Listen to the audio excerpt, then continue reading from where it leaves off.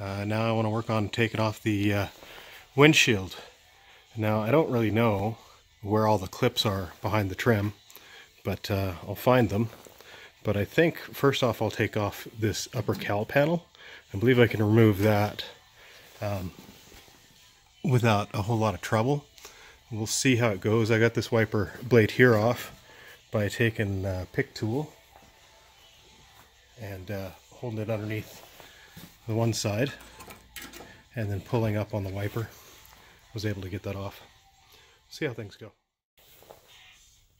Okay, cowl's off. Upper cowl anyway. It was pretty easy. It's just 4 bolts along the front edge there.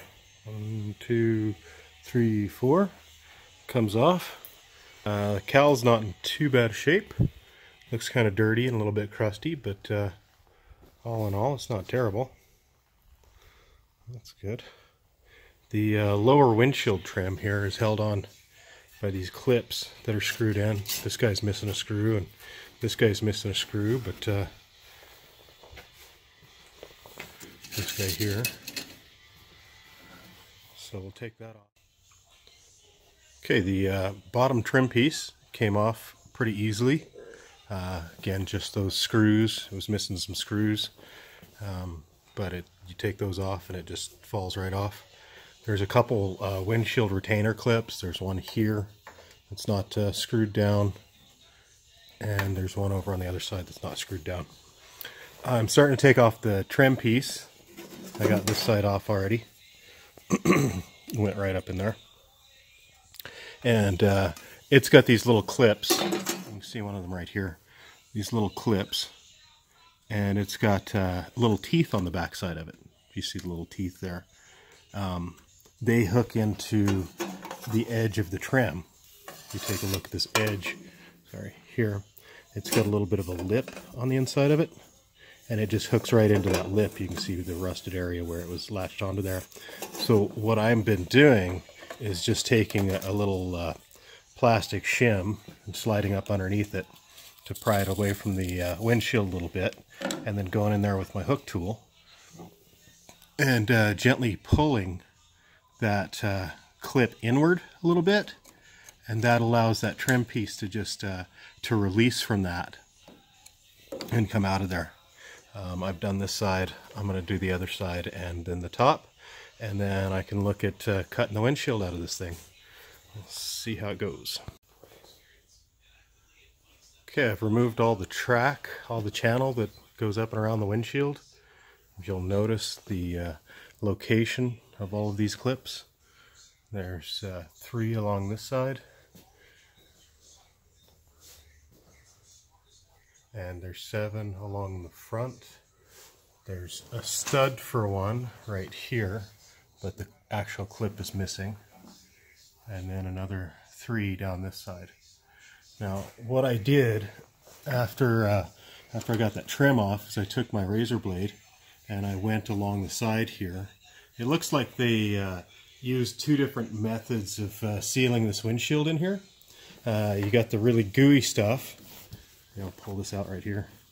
Really gooey stuff there, and then kind of around the outside of that was some more brittle material, which came off in strips. Like once I kind of cut it with my knife, I could just pull it and just pull it off in big strips.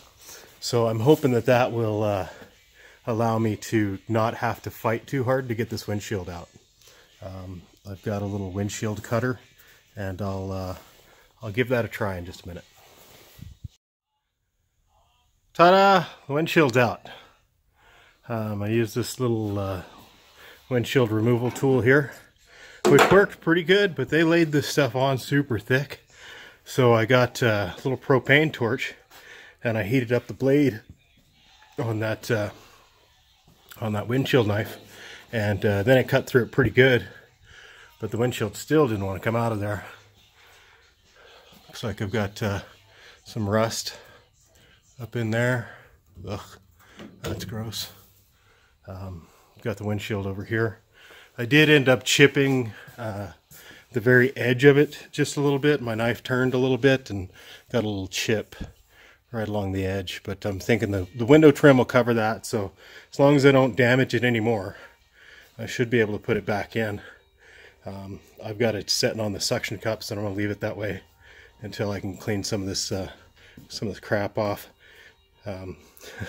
This stuff is gooey and sticky. But yeah, got that window out. Now I can try and get the rear window out and do the same thing. Yay! Back window, the channel comes off of it the same way. Just little clips up in there, all the way around. It's in 5 pieces here. You can see, and this piece here just overlaps a little bit. Now I'm going to go ahead and try and cut the back window out. I figured removing this back window from the inside is definitely the way to go. I'm using my little pick tool here, which is soon to become my very favorite tool. I can get up in the area here where it's attached and actually pull that goo out of there. As you can see, it's pretty damn gooey. I've got a pretty good collection of it so far here, and I've done kind of the sides and most of the top. I tried to do the top from the outside with that pull knife, and it did okay, but it still left a lot of the goo in there, so it just kind of reattached to itself. But yeah, I should have this thing out of here pretty quick. Ta-da! The back window is out. That is some gooey stuff. Don't put that on anything you don't want it to be on. But I got the glass out. It's all in one piece. It isn't scratched up or chipped yet, so that's a win in my book. Okay, now I'm cleaning the urethane sealant off of the glass here with a little bit of acetone, which I put in a turkey basting syringe, and just kind of spreading that around with that. And then use a little like sponge with Brillo pad material on it, and just working that off of there. Just working my way around, all the way around, trying to get all that off there. The acetone actually eats this stuff, so it works quite well. I originally was looking for rubbing alcohol, but I guess rubbing alcohol doesn't actually eat the urethane like the acetone does.